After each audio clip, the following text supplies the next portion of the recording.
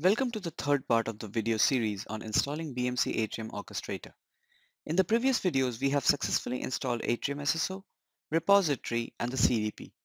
In this video, we'll install the Development Studio, but before proceeding with the installation of Studio, let's open the web browser and validate the Atrium SSO, repository, and CDP URLs.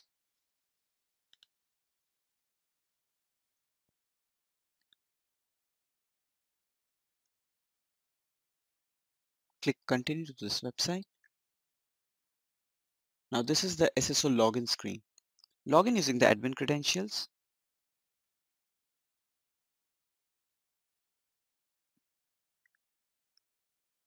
As you can see, we have successfully logged into the SSO console. If we click the agent details, we can see that it has the repository and the CDP agents, and the status of both of them are running. Let's log out and log into the repository manager.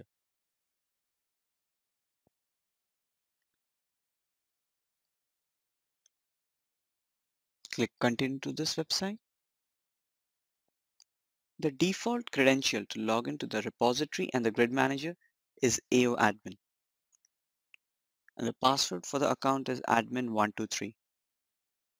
Click login.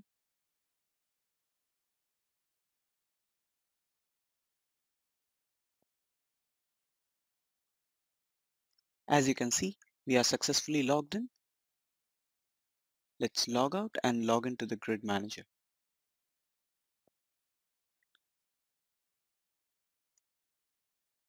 Click continue to this website.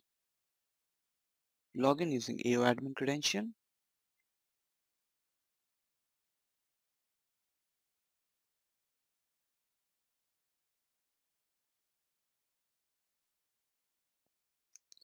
Looks like the grid manager is running as expected.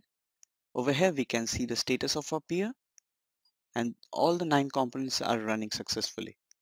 So let's start with the installation of the Development Studio. Let's minimize this. This is the Dev Studio installer package. Let's extract it.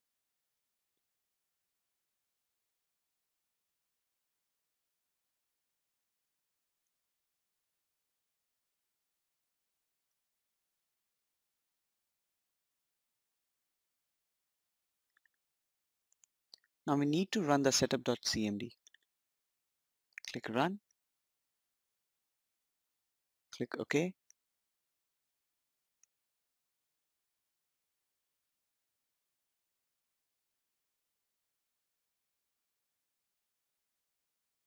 Click the next button. Accept the license agreement. We'll install a new instance of Development Studio. It has automatically picked up the default location. This is the location where the workspace will be saved. Click next and click the install button and wait for the installation to finish.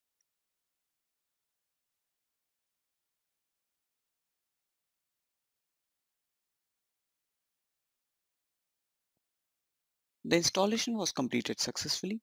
Click the done button.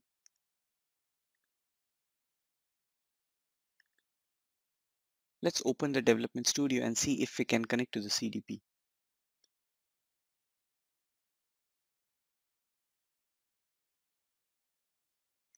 Let's create a new connection. Click the plus button.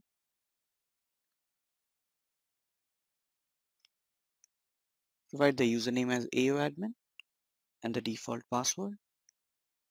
Over here, it's asking for the CDP host name. You need to provide the fully qualified domain name over here. The peer context will be BAO CDP. Our CDP is running on port 18080. So let's update this value. And the protocol we are using is HTTPS. Click the connect button.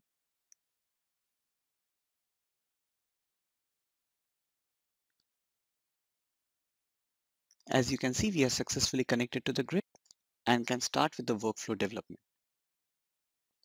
Now, in the next part of the video series, we'll proceed with the installation of the last component, which is the Content Pack 2015-03.